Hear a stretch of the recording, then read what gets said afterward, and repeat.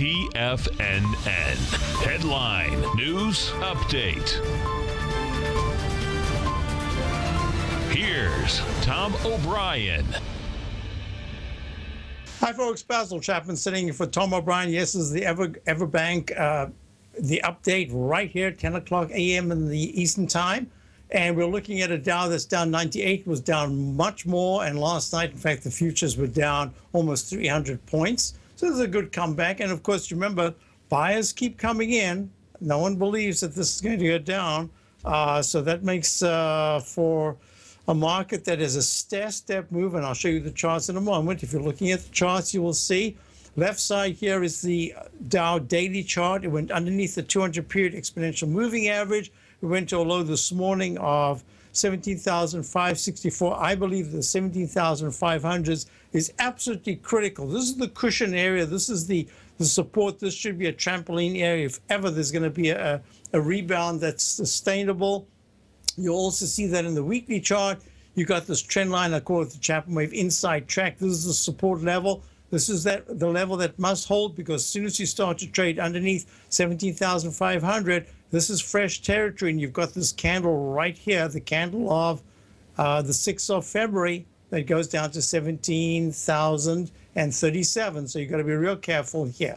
Now, a couple of things. The Dow has resistance. If there's a really strong rally at some point in the next 2 days, a bounce, I'm going to call it, you're looking at the 17,690s to the 17,007, what can I say, 730, 750 area. That's going to be critical. A close above that says, hey, we could try to test the 17,774 9-period exponential moving average. Let's just run these quickly. You've got the S&P. The S&P is down 10. It too was down very sharply, but it did not take out the low of last week of 2056.42. That's a good sign so far. In the weekly chart, it's underneath support, but what's critical is that the S&P must not trade in the 2020s at any time this week, because if it does, it's going to go much lower. Resistance right here is in the 2078 to 2081 area.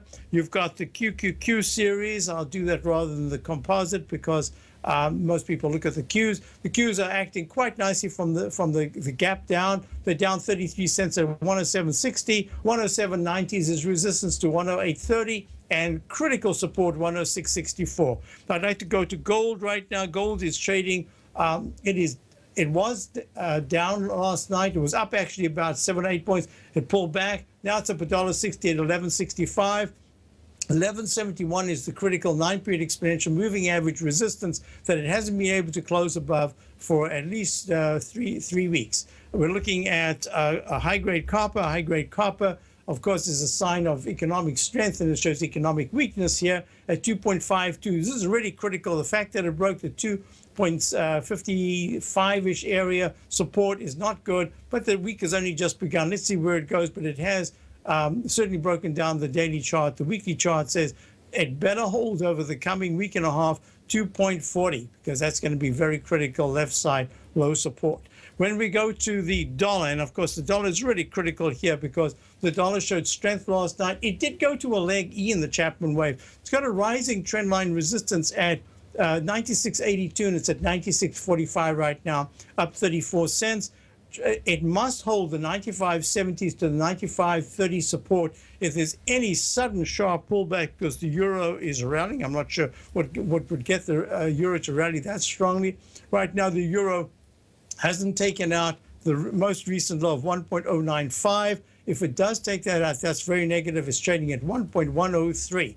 Now we're going to go to the bonds, and I'm going to go to the TLT, because the TLT had a very good reflex rally last night. It's made a gap to the upside. To me, this is just sideways trading as the Japanization of our bond yields continues. What's really important is that within this time frame, 119.50s is really the level that needs to be reached to be able to say, hey, I'm going to be able to, this is the TLT talking, I'm going to be able to rally strongly enough to break into new area. So this is the 10 a.m. update. Thank you for being here. If you're like me, you're always looking for ways to diversify your financial portfolio. Everbank's innovative market-safe CD can help you diversify while protecting your principal deposit. In fact, Everbank unveiled a new 5-year market-safe power metal CD, which combines the power of gold, silver, and copper. Metal prices are currently low, so this CD could really deliver. Consider the facts. You get exposure to 3 valuable metals in one index CD and have the potential to earn up to 45% capped upside payment at maturity if the metals increase in value across annual pricing dates. And should they decrease? No worries. There's zero risk to your principal here, as you still get 100% of it back. Keep in mind, returns are based on CD performance. No annual percentage yield or periodic rate of interest is paid on the CD. Intrigued yet? The July 9th funding deadline is quickly approaching, so hurry over to everbank.com/TFNN-CD for more information, including important product details and disclosures. Once again, that's everbank.com/TFNN-CD. Everbank is a member FDIC.